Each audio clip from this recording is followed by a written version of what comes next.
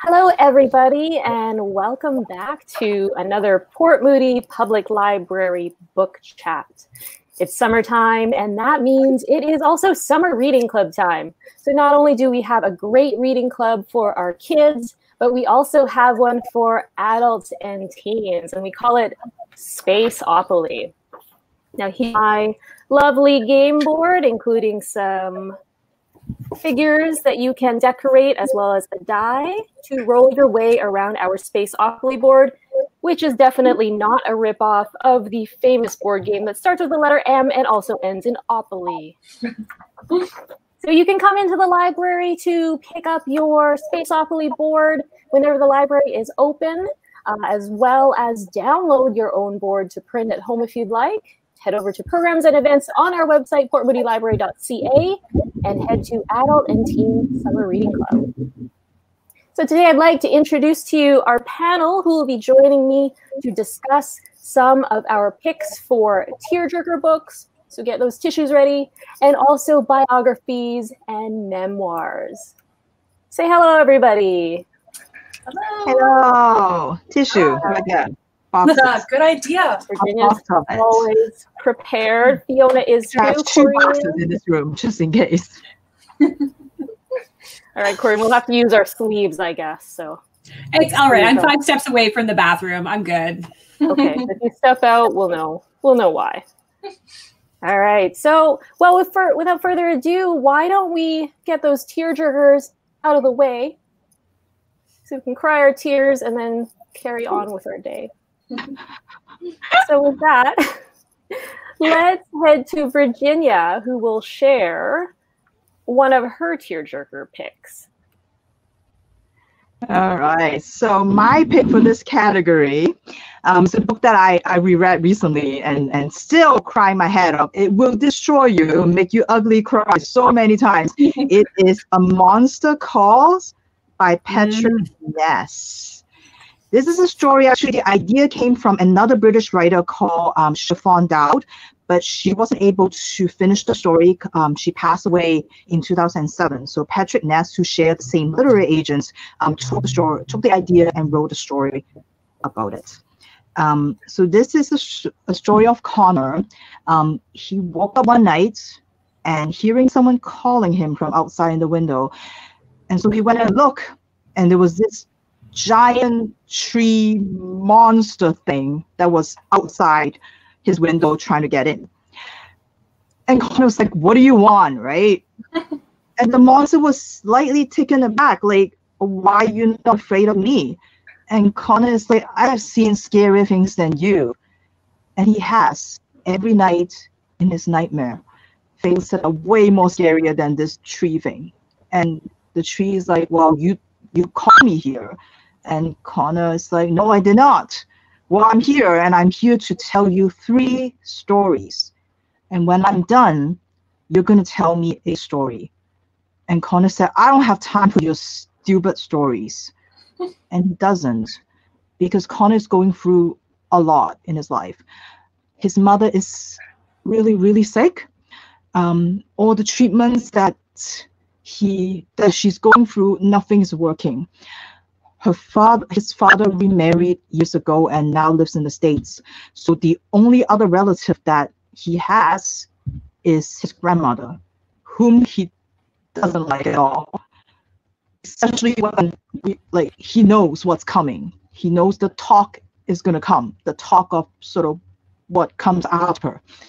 So he's having a lot of trouble sort of dealing with all of this. He's just a bottle of emotions, all the anger, the anxiety, the hopelessness, all of it just bottled up, and he has nobody to talk to.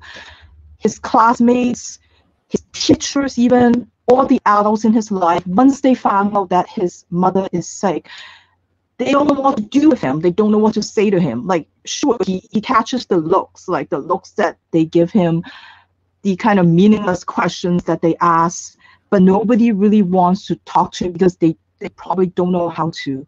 So this is a story of Connor going through this thing that happens to him, and now there's like this stupid tree thing that wants to tell him stories. I would say this is a book for young adults, but I don't think that matters. Anyone that has any experience going through anything like this will understand what Connor is going through. And I think Patrick Ness did a really good job, because it's really hard to do a story about a death without being manipulative, like without just like being sentimental. But he did it in such a way that he's very economical with his writing. He's always been like, I really enjoy his books, and the way he just lay it out there, like raw emotions, and the way that he just makes you, like feel all the things that you would feel if you are as if you're kind of going through this. It's quite amazing. I ugly cry so badly this weekend when I reread this book. And if I don't have the book with me, I have a copy somewhere. I don't know where it is, but even if I have one, I probably can't even show it to you, because it would be drenched like in tears still, probably. Because it was just like, it was a really, really hard to read book, but at the same time, I think it's one that you will appreciate in many different ways. So anyway, I'm going to stop now because I'm going to start again crying. So I will, Liz, get rid of my face from the screen. Okay, Virginia, thank you so much for sharing that with us. I was getting teared up listening to your description about the book as well. So everybody who wants to pick up A Monster Calls by Patrick Ness, you are forewarned. Also just wanted to note to everybody here that we will be putting up a list of all the books that we are talking about today at the end of the video. So don't worry, just sit back and enjoy. All right, Fiona, it's your turn. Cry along with us. That's right, share in our emotion. Fiona, I understand you also have quite the tearjerker book for us today. Yeah, so my pick is The Island of Sea Women by Lisa C. And I am not someone who like seeks out tearjerkers, but I like it when I find a book that's a good book and it happens to make me cry. However, I do follow Lisa C pretty closely, and all of her books make me cry all the time, so hard, like usually through at least 50% of the book, because they're just so tumultuous and horrible things happen to her wonderful, resilient characters. So this book is historical fiction, although it does have, it does cross into present day because it's such a long spanning novel. It follows two women throughout their lives, Mija and Young Suk, who are Henyo from Jeju Island. So they are part of a diving collective. Young Suk comes from a respectable family. Her mother is the head Henyo, and Mija comes from a wealthy family with a very bad reputation. So her father was a collaborator. And when her parents pass away, she is left to live with her aunt and uncle, who are not very kind, and they don't look after Mija. So by happenstance, Young Suk and Mija meet, and Young Suk's family pretty much takes Mija in, despite her family's reputation, and they become best friends and like sisters. So it follows their friendship and rivalry throughout their whole life, and that includes Japanese occupation, World War II, and the Korean War. So I loved that this book made me feel a lot of genuine emotions, but it also was such a good learning experience. I had no idea how ignorant I was to occupation in Korea. It was really interesting to learn about the Henyo and these diving collectives and these families where women are, it's a very like matriarchal society where women are bringing in the majority of the wealth, and men stay at home and take care of the family. So it was neat to learn about that. But I was just like blown away about the like military history of Korea. We spent a lot of time on World War II in school, but we like rarely look at the perspective of Asian countries. And so I cried a lot from the emotions in the book, but some of my like biggest breakdowns came from just the horrendous military violence. It was so upsetting. And I made the mistake of listening to the audiobook, which is really, really good. The narrator is fantastic, but not being able to take it at your own pace, or like I was on the highway driving to work, listening to like just the most upsetting part of the whole book, and like in tears, like I have to start work in 20 minutes. I can't turn off like my phone, and I miss my exit. So it really, I think for, like maybe a week and a half, like sort of held this place in my life of just like deep, deep sadness that would happen when I went into my car and started listening to the audiobook. And I think that Liz got some of the brunt of that because she was actually reading the book at the same time. So I appreciate that, Liz. Thank you for letting me cry in front of you about this book. Definitely recommend it for people who like Lisa C. and people who like historical fiction. And also, yeah, I really love like multi-generational books about women. It talks about her mom and her daughter, which is something that I'm a big fan of. Yeah. That's wonderful. Thank you so much, Fiona. And I do remember that day that you came in and I didn't know why you were so upset. And you just said something like, Lisa C. or C women. And I was like, oh, I understand. They're there. Beautiful book. It's a great choice, Fiona. Thank you so much for sharing that with us. And now for Corrine. Corrine, do you have a tearjerker for us today? I had a really hard time narrowing down what I was going to talk about because I essentially cry at every book. The tears, like, they flow freely all the time. Like, yeah, A Monster Calls, like, that was hard. Like, I could hardly breathe. I was crying so hard. And then I haven't read that one, but I did read The Tea Girl of Hummingbird Lane. And yeah, ugly cry at that one too. Ugly cry, ugly cry. Yeah, so I was kind of like, what do I choose? Because I cry at every single book I've ever read, pretty much. I kind of thought maybe I could talk about The Authenticity Project, One and Only Ivan, Women of Silk. Like, there's a bunch of books that for me were like the first time when I felt like a cry that was so cathartic, which I think is kind of like, I go after tearjerkers. I like books that make me feel big emotions. Like that for me is like part of the reading experience. But it does make it hard because you have to read these books, I find, and I don't know about the rest of you, like at very specific times in like the day or in my life. Like, I don't want to read a tearjerker all the time. Like, you kind of have to set aside like a weekend so that you do have time to feel those emotions and maybe not read it when you are commuting to work. Yeah. Yeah.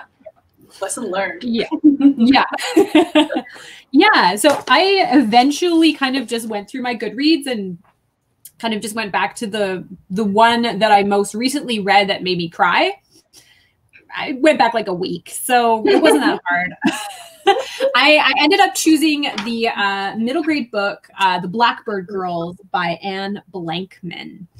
And it starts on a spring morning in the town of Pripyat, and it's about two neighbors, Valentina Kaplan and Oksana Savchenko, and they wake up in the morning to go to school. And both of them are not looking forward to it for very different reasons. So Valentina doesn't want to go to school because for her, it means being careful and being quiet. And that is not who Valentina is. However, her family is Jewish. And so to fit into Soviet society, she needs to be careful and she needs to be quiet. And so she is not looking forward to that day because despite her being the model Soviet citizen, her classmates still bully her. They taunt her, they're suspicious of her, they say horrible anti-Semitic things to her, and the teachers essentially do nothing because anti-Semitism is approved by the state. And no one is more cruel to her than her neighbor and classmate, Oksana. And Oksana is not looking forward to going to school because the night before she had said the wrong thing to her father, and he had physically abused her. So she is suffering from that abuse when she goes into school and has no one to talk about it, but kind of feels that weight of that she has done something wrong. She's always doing something wrong and that she deserves this. So they both get up that morning to go to school. And as they walk out of their building, they notice that the sky is red. And that from the factory that their fathers both work at, there's this strange blue smoke coming out of it. And both of them realize that their fathers who work at this factory have not come home from their shift. So this is a story of desperate escapes and what comes after that. It's a story of friendship and how that can kind of redeem a person in really dark times. Because the story of Valentina and Oksana starts with the explosion at Chernobyl. So both of their fathers work in the factory, and both of them have very different experiences. Valentina's mother knows that something is wrong. Valentina's mother, because she is Jewish, because she is always looking for that other meaning under the surface of what the government is telling her, is ready. And so when they start evacuating people, when they start taking all the citizens saying, it's absolutely fine, all you're going to need to do is drink milk, eat cucumbers. And we're going to take you on these buses. We're just going to take everyone out for the moment, and we're going to take you to Kiev. Her mother knows that something bad has happened. And so Valentina's mother takes her, and she also takes Oksana. Oksana's mother is convinced that her husband is at the hospital. And so she decides to leave her daughter to try and find what has happened to her husband. And so Oksana and Valentina are put on a bus to Kiev by themselves. When they get to the city, they temporarily are able to stay with one of her mother's friends, but over the illegal radio that her mother's friend has, stories are starting to leak out about what has happened at Chernobyl. And afraid of radiation poisoning, the girls and her mother are sent out on the streets. In a last desperate moment, Valentina's mother puts them on a train to go visit her estranged grandmother in Leningrad. And so they're sent off into the unknown. The parallel story to this is the story of Rivka, who is a young Jewish girl living in a Ukrainian village, and it's World War II.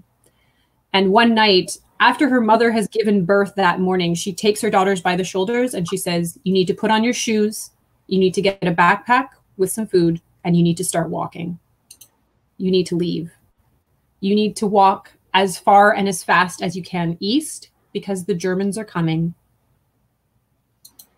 And I need to save your life. So she sends her off on this desperate journey. So it's a story of survival. It's a story of kind of the redemption that friendship can bring. It's a beautiful, beautiful book. I would recommend it for people who enjoyed The War That Saved My Life by Kimberly Brubaker Bradley, or who really like Ruta Sepetys books. It's a fantastic story. It's written for middle grade, but I think it's really, really for everyone.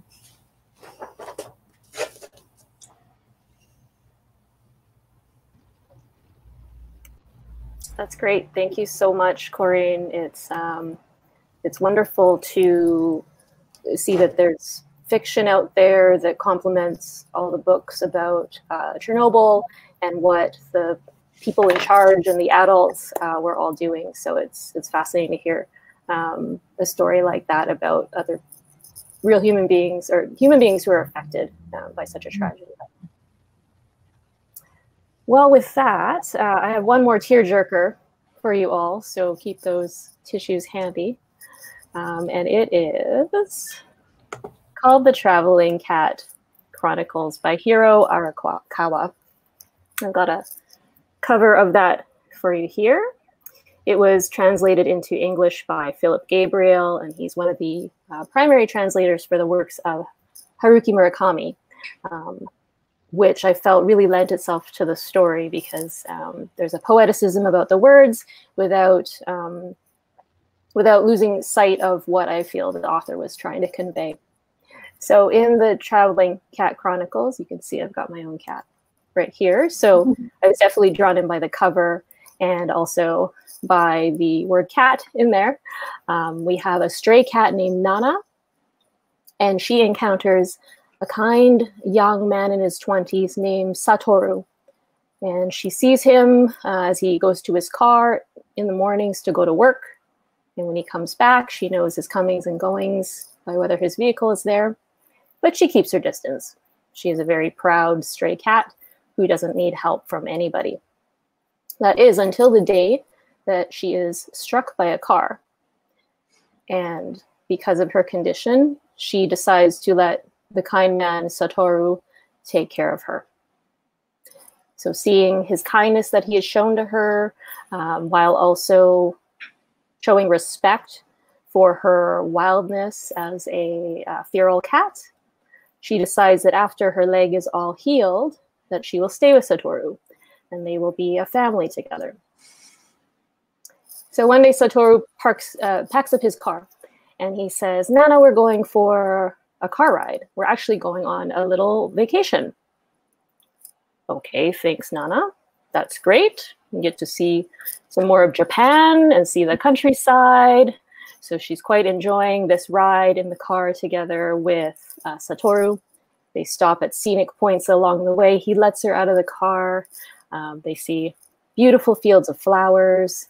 They see the mountains and the countryside. Along the way, they also stop to see old friends of Satoru's. Now, when we say old friends, we mean going back years, like schoolmates that maybe he hasn't seen very recently because they're further afield and he is living more in the city center. So he visits these old friends, and they're different. Some are couples, some are single, some are farmers. One owns a bed and breakfast. And he reconnects with them and he talks with them. But with each visit, he makes it a point to introduce Nana. Nana, this is my friend so-and-so. Don't you think you would get along together well? This happens with every single visit. So along the way, Nana's kind of thinking, oh, well, that's interesting. Satoru's got a lot of friends here, and they get to the house that's the heir of the B&B. And that couple, who are also school friends of Satoru, they have a cat of their own as well as a dog. But through the story, we hear Nana's voice. We hear her thoughts, rather. And we can also hear the thoughts of the dog and the cat. And so at that point, Nana starts to think, oh, I'm not sure why we're on such a prolonged trip. I'm not sure why Satoru isn't going back to work. And the pets are kind of going, I sense something is up. Maybe you should take a closer look at Satoru. Anyways, with all these visits to friends, nobody really clicks with Nana. And so at the end of the visit, Nana gets packed up with Satoru, and off in the car they go. Until they come to one final special person in Satoru's life's home. I don't want to give things away. I think you can see where this is going. It's a beautiful, sort of a love story, I'd say, in between a pet and a human, about how the two different species can connect with each other, can be there for each other, and can have the best intentions for each other, and take care of one another. So Satoru and Nana, they have quite the journey, and Nana has quite her own journey. as well overall. So if things like stories about animals really tug at your heartstrings, stories about relationships, friendships, and family coming together, if those tug at your heartstrings, then you'll likely be bawling your eyes out, as I was. And I don't normally reach for the Tearjerkers. As I said, I was lured in by Kat and cute cover, but this one really hit home for me. And there was also a movie in Japanese that I happened to view on a airplane last year after I had read the book. So even though I knew everything that had happened, so this is the film I knew everything that was happening and about to happen. I still bawled my eyes out on the airplane in front of everybody. So you are all forewarned. All right, Corinne doesn't like sad animals. I hate it. Yeah, you're not even a cat person, so anything with animals, and this is going to be weirdly specific, but animals being confused makes me really sad. Makes me really sad. Yeah. But the animals well taken care of, so on the bright side. But yeah. And with that, that concludes the Tearjerkers. Corinne won't be reading that last one, but absolutely not. But if anybody else, anyone else post that, have a great time. No thanks. Nah. I started crying on the first page of The One and Only Ivan. The first page. Yeah, this is the great thing about having our panel for our Summer Reading Club discussions, because we each have diverse tastes. Some of us will read things others won't. So that's why we're all here. Okay, maybe we should move on away from Tearjerkers, away from sad animal stories, sad family stories, sad people stories, and let's talk about some biographies or memoirs. Are you sure these are not going to be also sad? Yeah, usually they're bummers. I make no promises. But we shall see. We'll have to keep going to find out. So with that, Virginia, I hear that you have a very interesting tale for us. Do I? Yes, I do. Well, I, as people might know, I am not a biography or a memoir person. But I guess that's the good thing about Spaceopoly, Adult Summer Reading Club, is that you get to challenge yourself to read something that you would never read by choice. So what I want to end up doing was, I was like, okay, well, what kind of topics do I like to read about in fiction, and can I find something similar in like sort of real life biography and autobiography? So what I've got is Breaking Free, How I Escaped Polygamy, the FLDS Cult, and My Father Warren Jeffs by Rachel Jeffs, one of his daughter. So I like books. I like dark books. I like cult, serial killer. That was kind of where I was going for when I was trying to hunt down a biography. So this is the one I got. Rachel Jeffs is one of 53 children from one of the 78 wives that Warren Jeffs has. Warren Jeffs is the leader of FLDS, the Fundamentalist Church of Jesus Christ of Latter-day Saints. And even though, of course, the church, you may know, is sort of based more in Utah, we do have a local connection because we have sort of a split branch of that right in BC, right in our backyard in Creston, BC, which headed by the Blackmore family, which incidentally is one of them has become Rachel's husband once she got out of the cult. So this book is her account of her life as a child being born into the polygamous cult until she left the cult in 2014 when she was about 34 years old. So trigger warnings for all the horrible things in this book. when she was a child, the first part I think was the hardest part to read, because when she was a child, when she was about 8 years old, the first time her father called her into the office and started to ask her to do things. And she couldn't understand what's going on, because here is a man who has preached against all the things that he's asking her to do, and yet that's what she was told to do. And she's torn between the I have to obey my father because that was you were taught, to like, you know, like, but I know all this is wrong. And every time she gets out of the situation, her father will say, well, Rachel, you did not pass the test. I was testing you. You're not supposed to do these things, and you did it, so you did not pass the test. So she grew up thinking that she was, of course, a horrible person that is just like, and she just couldn't deal with it, right? Like, you know, and so for years and years until she was married off, so of course she wasn't allowed to choose her own husband, the prophet of the church chose your husband for you. And until she was married off when she was about 16, like that was what happened to her, like day in and day out. And she's angry at her father, but she doesn't know what to do. But that was sort of the beginning part. If you can get through that part, it doesn't get any better, because after that, once she got married, she thought that part of her life is over.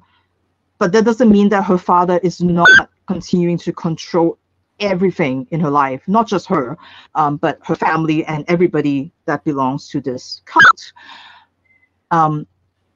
Even when her father has to go into hiding like all the time, because he was actually on the FBI most wanted list. And so he's in hiding all the time. And later on, even when he was in jail, when they finally arrested him and he was waiting for his trial, he still managed to control everything that goes on in the church. And he will have, because him being the prophet, he's the only one who can communicate with God. And their God will give him revelations. And so suddenly one day, well, you're no longer allowed to play music that is composed by outsiders. And suddenly it's like, okay, well, you're not allowed to eat corn anymore because corn is bad for you. You can't cut your hair because that makes it impure. Or like, you know, now you can only wear clothes that are in pastel colors. And then to one point it's like, well, you can't hug your children anymore because that's bad. So like just all sorts of random, ridiculous, weird revelations, especially during the time when he was in jail. It's almost like because he can do the things, suddenly he's making everybody suffer along with him. Not only are these like sort of public revelations that everybody has to follow, there's also these personal messages that get sent to people. So she constantly received these messages saying that, well, you are now no longer worthy to live where you are, so you have to move. So families are being torn apart by him. They would be sent to live in different places. At one point, Rachel just given birth to her youngest son, and he was not even 1 yet, and she was told, you have to go alone and live somewhere else, and she has to leave her kids and her baby with her sister wives, like the other wives of her husband. And so after years and years of this is just like constantly going on. And I think what was scary about the whole thing is that when she finally got out, when you're reading how she got out, it's so easy in the sense that she basically just had to call her mother's family, who has already kind of left the church, and she just gave her uncle a call, and they just arranged a car to pick her up. Well, sure, you have to do it in the middle of the night, you know, just so that nobody sees you, but it's not like she was locked in somewhere. Like, it's not like she was like physically restrained that she can't leave, but it's the years and years of brainwashing that you went through that made her feel like she cannot leave, that everything that she does, like she has to obey the prophets, she has to obey her father. And it's that psychological kind of like, you know, barriers like that is keeping her there until like when she finally sort of got out after 30 somewhat years of constant abuse and and all the trauma and tragedy that she has to go through. So it was just, it was interesting when you're reading the book. It's almost like, especially in the beginning of the book, it almost feels like she was writing it in a very distant kind of way. She was just kind of like, it's almost like an outsider observing this happening, and she's just like telling you what happened. Like, and I can't imagine like how you can write it other ways, because once I don't know how you can like you know, write it, you know, feeling all the things again, because it would be horrible and terrifying. So it's interesting reading it, and how almost straightforward that she made it, but you can tell that it's just like, that's kind of how, almost like how she has to do it. And listening, I got a chance to listen to a little bit of the audiobook, and she narrates the audiobook, and it's almost, again, the same very like distant kind of voice that she was almost like telling someone else's story. And it's just, I don't know. At one point I was like, well, I don't know if I can finish this, because it's just so much, you know, to deal with. But then I was thinking, well, like, she wrote this book, she went through all of this herself, and you know, like, and she has the courage to write it out. Like, I think I can, you know, like, I mean, like, just to kind of find out what happened to her. So yeah, so it's interesting read. It's from, like, if you're interested in, so from a primary source of like what it's like to be, in her case, born into a cult and trying to get out of it, you know, this will be a good read. So this is Breaking Free: How I Escaped Polygamy, the FLDS Church, and My Father Warren Jeffs by Rachel Jeffs. Thank you, Virginia. I think what you said is so true, because people have the courage to put their story down or to tell their story in some way. We help lift their voices up by listening to their stories and reading their stories and telling other people about their stories. So, which is why biography and memoir is such a great genre, in my opinion. And going in a rabbit hole on the internet of finding out what happened to all of these people. And, very educational. And in BC especially, just kind of like, you know, like all the connections with that. It's, yeah, so it's not just happening elsewhere, it's right here. So yeah, that's pretty fascinating how, like you said, hits so close to home, some of these stories. Now, Fiona, is your biography or memoir a bit more uplifting or less tearjerky? Yeah, she got out. So it is uplifting. She got out. Okay, it's a happy ending. I'd say, like, it's definitely about, you know, having a difficult time and triumphing over that, and that's what I love about memoir and autobiography. But, you know, maybe a little bit less heavy. So I think I'm gonna skip that one, Virginia, personally. But I am a huge fan of of memoirs and autobiographies. But I'm especially a big fan of graphic memoirs. So the one I chose is a comic book called Almost American Girl by Robin Ha. So like I said, I love memoirs, but if they're in graphic form, even better. Fun Home, Honor Girl, Blankets, El Defo, any of Lucy Kinsey's books are just, oh, I just love them. So good. And, oh, I forgot to show the picture. So this is the cover of the book, and it is a graphic novel. I think it's, I think we have it shelved in adult graphic novel because we don't have a YA section, so it's kind of together. I'd say it's probably good for like junior high, sorry, not junior high, like grades 7 to 12, but as an adult, I really, really loved it. So it is set in the 90s, and it is about comic book obsessed Chuna, who lives in Korea with her single mom. There's a lot of social norms that Chuna and her mom have to observe in Korea, and being a single mom makes that difficult. But I think Tuna really looks up to her mom and her strength and all of the hard work that she puts into raising her, even though it is difficult being a single parent. So in the beginning of the graphic novel, her mom tells her that they're going on a trip to the US to visit her mom's friend, Mr. Kim. But pretty soon after they arrive there, it turns out that her mom's actually there to look at Mr. Kim as a potential husband and see whether or not their relationship could work. So without consulting her, Tuna's mom decides that they are going to move to America. They don't go back to get their stuff. They just stay. And Tuna, who chooses the name Robin, is kind of forced into this blended family. And she feels like a total misfit.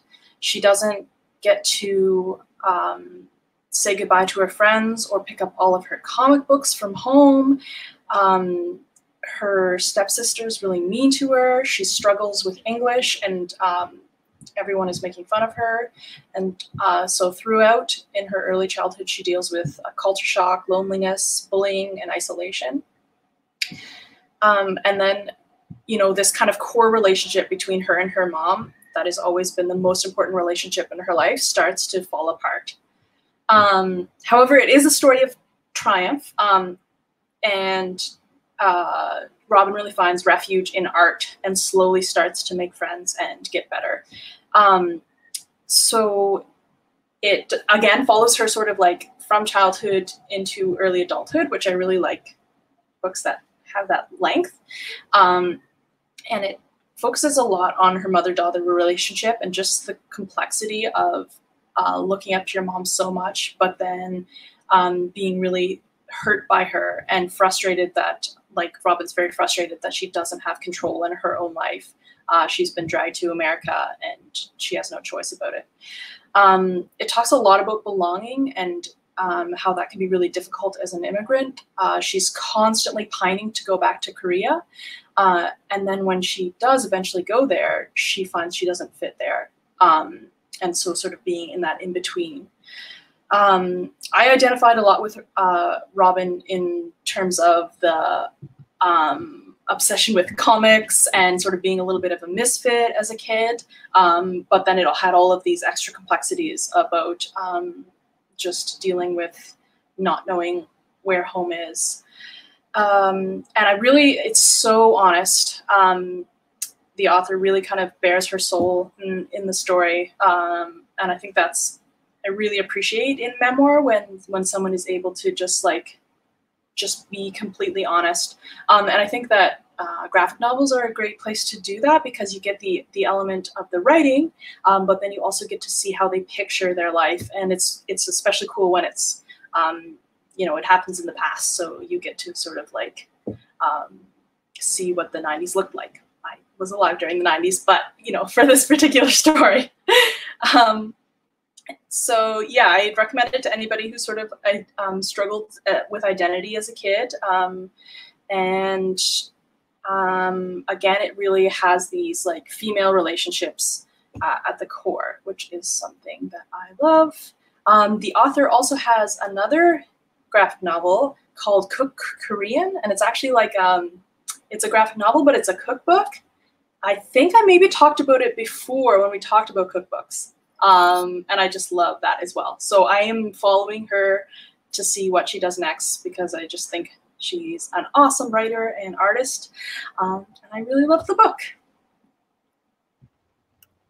That's great. Thank you so much, Fiona. I actually have a copy of that book at home right now, so I'm really excited to read it. And I didn't clue in that it's the same person that did Cook Korean, so now I am extra excited because I really love her art style. So awesome. Thank you so much.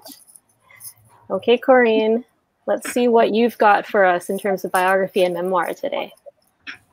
Yeah, so like of the group, I know Fiona likes reading graphic novel memoirs. I think Liz and I like to read a lot of biographies and memoirs. Yeah, and I think we all kind of are drawn to it for different reasons. for myself, like it helps me kind of give context to historical events, like especially if they're written about the past. Like it gives me a better snapshot of a time and a place and a mindset, because I often find like when you're studying history, that's the hardest thing to understand and wrap your brain around, is that people thought so differently about things than they do now. I don't know about you, Liz. What draws you towards the genre? I really like sort of in general books that are kind of like slice of life. So it could be about the everyday, which to some people could be very mundane, but like you mentioned, it's about their mindset, it's their perspective, it's how they see the world. So I think that's the huge draw of biography and memoir for me as well. Yeah. I'm really interested in history, and some of the easiest ways to get into it are through someone's life. And when I'm trying to understand a big topic, what really helps me is starting with children's books. They often give you a really, really broad stroke understanding of like the big people, the big events, and then you can start doing more study, looking at adult books, looking at more specific biographies or memoirs. That's kind of how I, as an adult, have started approaching subjects, because then I don't get too overwhelmed. It kind of gives you a really nice context for things. So when I thought of like a biography or memoir that has really affected that thinking, that has really given me good historical context, good societal context, and really good understanding, I thought back to one that I have read a little bit recently, but it is a little bit older, but has recently come out again from Scholastic. And it is Walter Dean Meyer's Malcolm X by Any Means Necessary. And so this is by Walter Dean Myers, who is a lion of children's literature. He wrote children's literature and YA. He was one of like a titan of writing, and especially of Black authors who are writing for children and teens. He's just this luminous figure. Some of his fiction includes award-winning things like Monster or Sunrise Over Fallujah or Darius and Twig. So he has an extensive backlist of fiction, and then he kind of went in and started doing some biographies of different people, and this is the one that he did of Malcolm X. And I didn't have a lot of understanding. Like, I think that Malcolm X has really, in the narrative of civil rights, for some reason has been painted like a controversial figure in relationship to Martin Luther King. So when I approached it, I didn't know a lot about him. I didn't know a lot about his activism.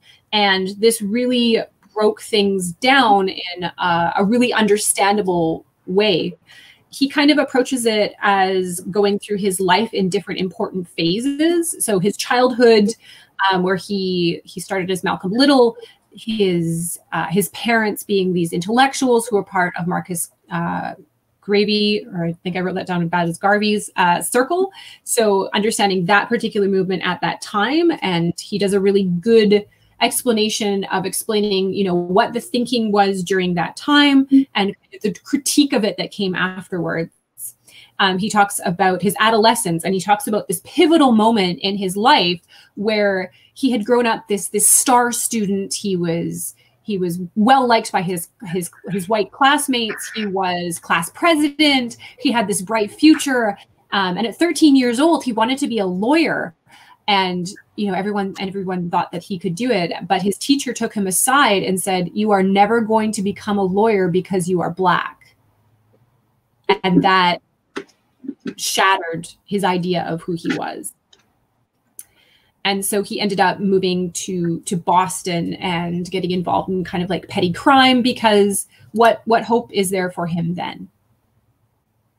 He could work as hard as he could have these dreams and aspirations, and he was told by some authority figure that he trusted and appreciated that that's never going to happen. So he ends up in jail, where he is influenced by the writings of Elijah Muhammad, who is another big figure, and eventually, once he is out of prison, transforms into this community leader, this giant of intellectual thought, It's such an engaging story. The way that he writes it is just, it almost reads so fast paced because you just want to know what happens next.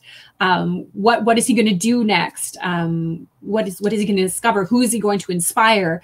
And I think that it really lays out impartially and with great respect all the achievements that he did during his life. It talks about different civil rights figures. It talks about different philosophies at the time. It just gives you a really solid appreciation and background of who the person was and then the context that he was living in. I think it's a really, really excellent book for middle grade students. I think it would be good for kind of like grade 5 up. As an adult, I found it a great base. So now after having read this and having that context for myself, I'm going to go on to the autobiography of Malcolm X and kind of get, as Virginia mentioned, like a primary source about this. It just, once you kind of have that understanding, it just kind of leads you out to different paths that you can take to do more exploration.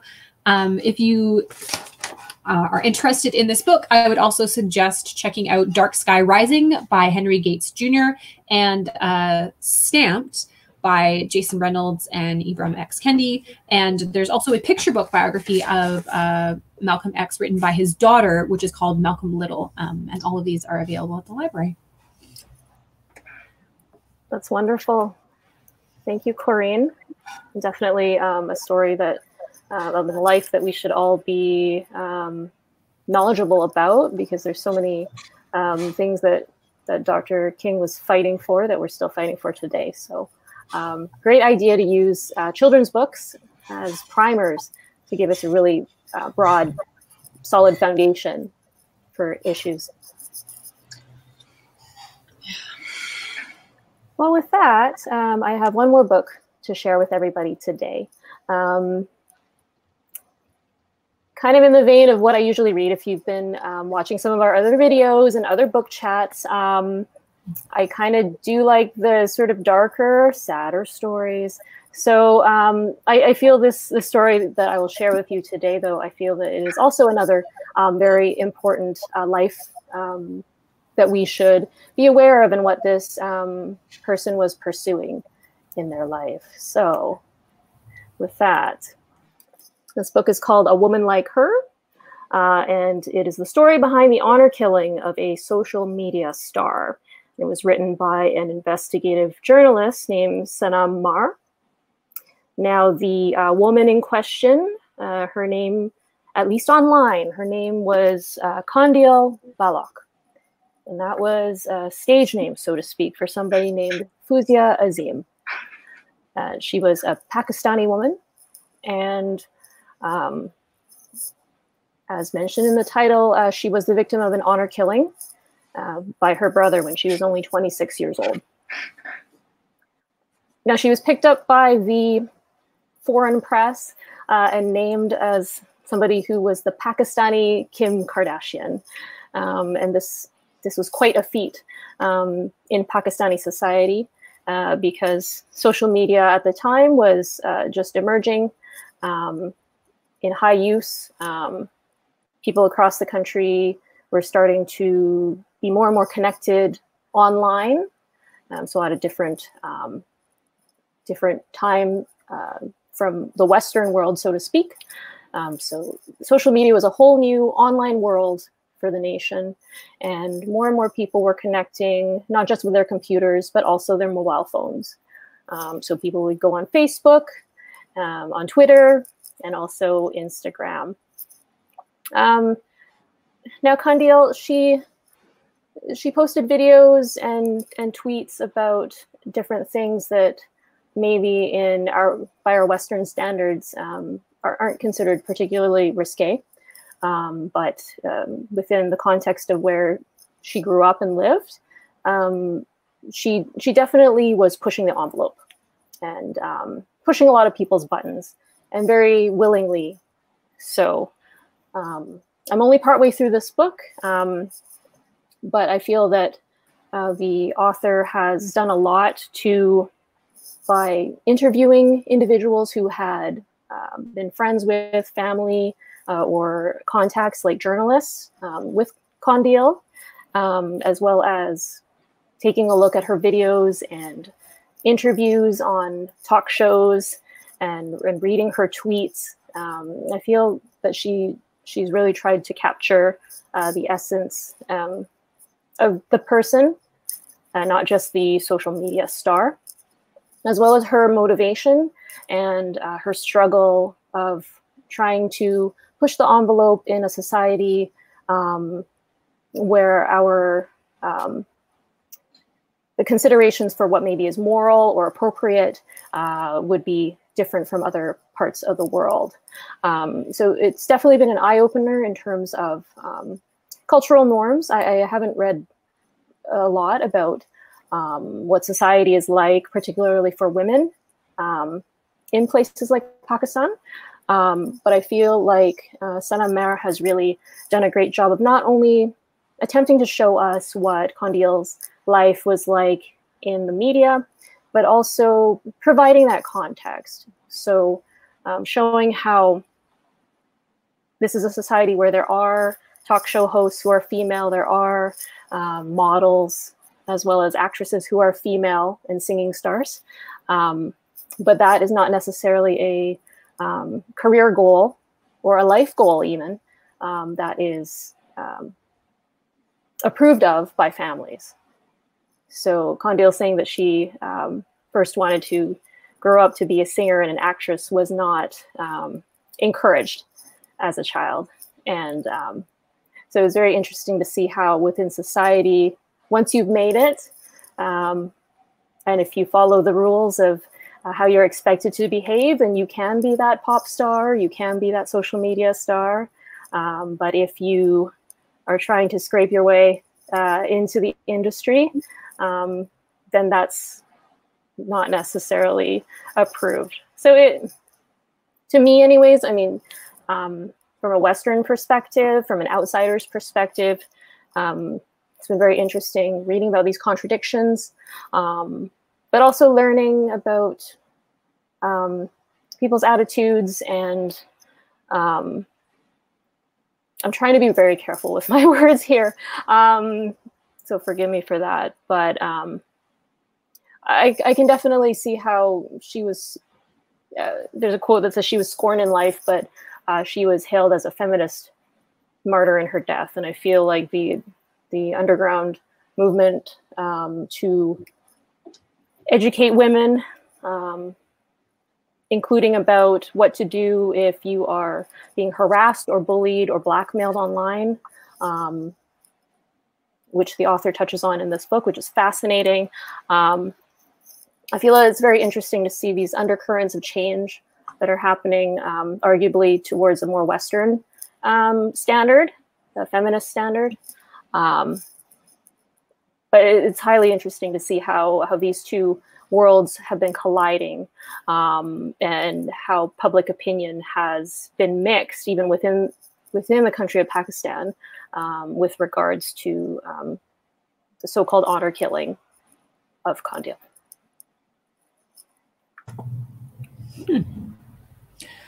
I know I've got that one on hold, Liz, so if you could read a little bit faster. Yep. I am 2/3 of the way through, so yeah. All right. It's been a page turner. Very, very, very interesting. So I'd love to discuss it with you once you've had a chance to read it. Perfect. We'll have to book club it. Yes. Stay tuned, everybody. You never know what we're going to be talking about. Well, with that, that is our last biography and memoir, and also our last book of the day for today's Summer Reading Club book chat. Thank you so much to everybody for joining us. Just going to post in our chat notes the titles of the books that we talked about today. So if anybody wants to look back on those, and the formatting is terrible, but please do check them out, place holds, and talk to us about what you thought of these books. Did you agree with us? Did you disagree? Do you have a better option for a tearjerker or a biography or memoir you'd like to share with us? Also, just want to mention that Summer Reading Club Books website again, because we have linked to a lot of great book lists for these two categories, as well as all of the other categories, which do correspond to all of the squares on our Spaceopoly. So Tearjerkers is a spot, as well as Biography and Memoir. And we're Thank back you so much. next week, right? We are indeed back next week. So through the summer, we will be here on Wednesdays at noon. So stay tuned for our upcoming next two categories. Can I tell And them? this, we were talking about it earlier of a book club. We should have like a, you know how people have cook-off? We could have a cry-off. See who can cry first. Then we'll know which is the book that is like the saddest. I think it's going to be the Traveling Cat Chronicles, because I was getting like choked just as she's talking about it. And I didn't even tell you what happened. Like, Not everyone is coming out of that book alive. Yeah. So come on. well, Virginia, I nominate you to lead the Tearjerkers book club if that ever comes to fruition. I don't know if I can handle that. I don't think any one of us can. We would just be crying our head off. That's the point of it, I guess, right? That's the point But of if that. that's what the public wants, then maybe the public will get that. That's right. We'll all just sit there and cry. Cry. It's good for us. Let out all our feelings. Or what's our next week's category, Fiona? Ooh, I'm so excited. It is books by Indigenous authors and books by Canadian authors. Yay! I know who's going to be the host for that one. Yeah, we had a chat about CanCon on a previous video. Like I said, we all have really diverse tastes. Yeah. There's strong feelings about that category, yes. Very diplomatic. Strong feelings, as with all of our book chats. So with that, we leave you today and hope you enjoy your reads, and we'll see you in another week for some more book chatting. Take care, everybody. Bye for now. Bye. Bye.